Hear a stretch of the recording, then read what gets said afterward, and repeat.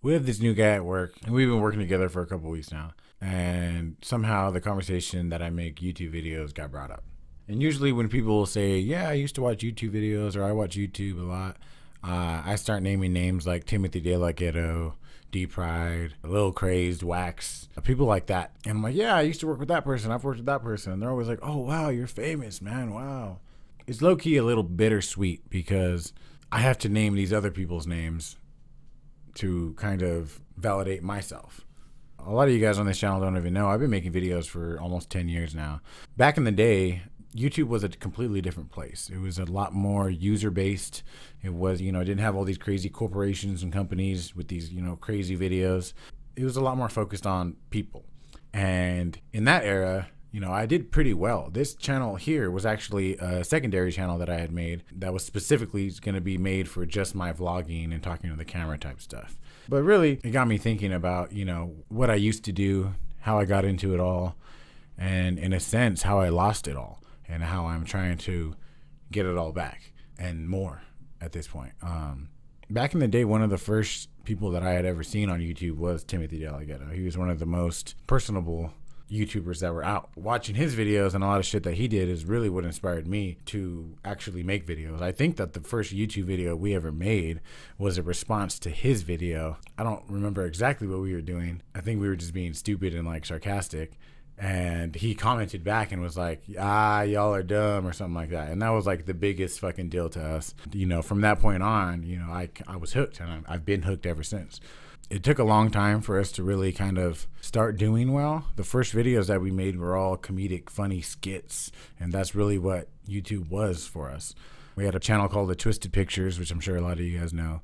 And after a few years, that channel started to really kind of take off. It started doing very, very well. We did a lot of crazy, funny shit. We had a lot of good times. We had a lot of energy, and it wasn't so wrapped up in the business aspect of it. It wasn't like we were forcing ourselves to make videos. It was like we just made YouTube videos for fun. And we never sat there and thought like, okay, we got to make a video. What's the idea? It's like they would just happen. And, everything from the Lucha Libre wrestler videos to the one nut grapefruit and Pat McGroin videos to the Sams and all this other shit was made up on the spot. I think we only did maybe 1 or 2 videos that were actually scripted. That channel really started doing well, and I didn't even really know how to pay attention to that. I don't remember how involved the analytics were and how you could see your views, and I didn't really realize what we had. We had the possibility to make that a career. We had it in our fucking hand, and we just didn't know what we had. After, years of making videos, and, we eventually did a video with Supereeego, and we did the Cholo Adventures videos, and, that was huge for our channel. And even in those videos, like, we were already kind of going away from it all. I think we were just too caught up in partying and not paying attention to the fact that we had this possibly multi-million-dollar business almost, in my eyes, at our fingertips, and we just did not grab it.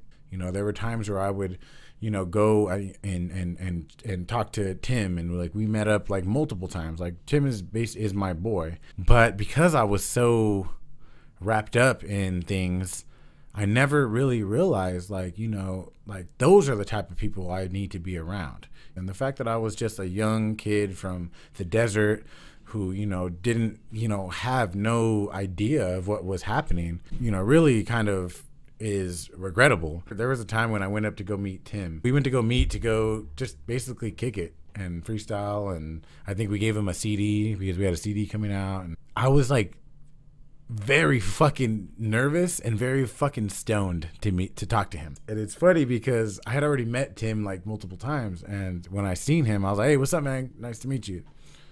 He was the most awkward, lame shit I could ever say. I don't know if you remember this, Tim, but I said, nice to meet you. And you're like, you already met me, dog. Like, come on.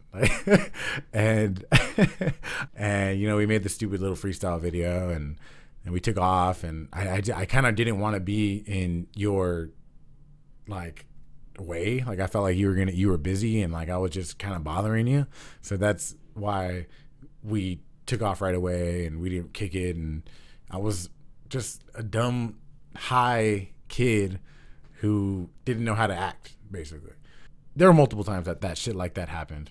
And, you know, I allowed my fear inside of me to control who I talked to or what I did, you know, things like that. I remember Peter hitting me up because he wanted me to be in the fucking High School Musical shit.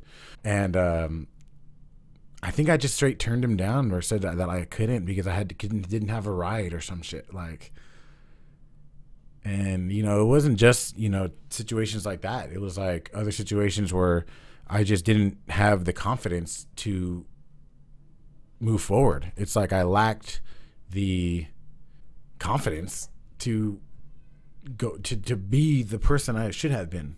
Things started, you know, dwindling off, and Corey wasn't around as much, and Danny wasn't around as much, and, you know, we all moved to different parts of California or Las Vegas, even with Danny, and it was like we just slowed down. We just completely stopped. You know, it eventually got to a point where we were forcing videos, and every time like a video, we would make a video. There was a video even that you can see here. It's called Trying to Make a Video, and we just literally had a camera there, a good quality camera, all 4 of us there, all trying to come up with an idea, and it just wouldn't fucking happen. And after a while, you just start to realize you can't force these things, and you just give up trying.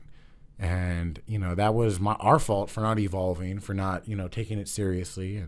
And you know, it's I don't know exactly how they feel about it, but for me, it's one of the biggest regrets, you know, that I've ever had in my life, because like, we could be feeding our families very nicely and, you know, doing what we love and what I love to do, at least.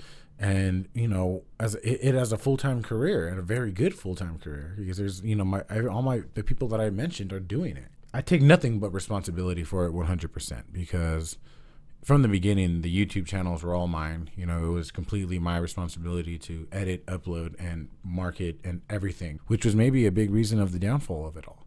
So, I don't know. It's a trip, and I don't think I've ever really got deep into it.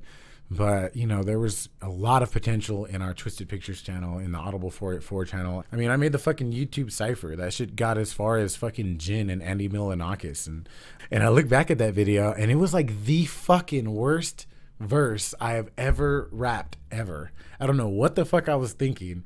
I mean, I just couldn't really rap that well back then. I was a good idea is what I was. I couldn't really rap.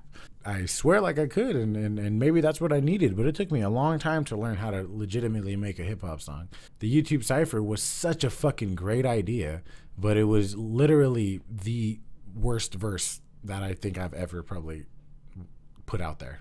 It fucking sucks, because the verse that was heard the most from me in the world is probably one of the worst that I've ever made. It was like a very bad impression of Audible 484.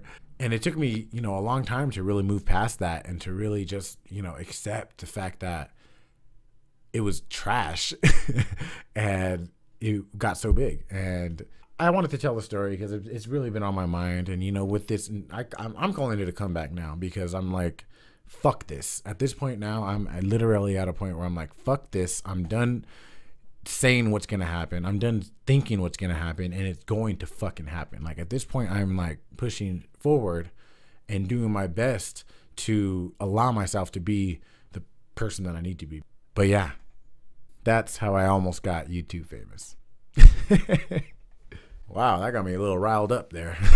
Appreciate every single one of you guys, from the people who've been watching since the Twisted Pictures, because I know there's a lot of you, and even the people who are newly subscribed.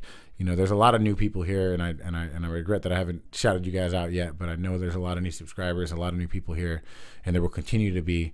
So I just want to say what's up. I appreciate you guys. Thank you so much for subscribing. I've been doing this a long time. If you guys want to check out the old videos in the old channel, I'll leave links in the description, and then I'll put some stuff in the end screen. Please click the like button, thumbs this video up. And also, if you are new here and you haven't watched any of my videos, I make videos every Wednesday. Please click the subscribe button. I think you will enjoy it. Other than that, thank you guys so much for watching.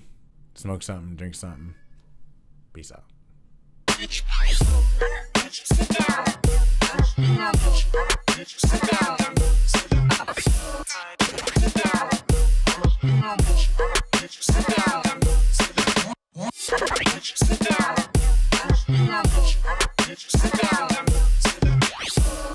Sit down.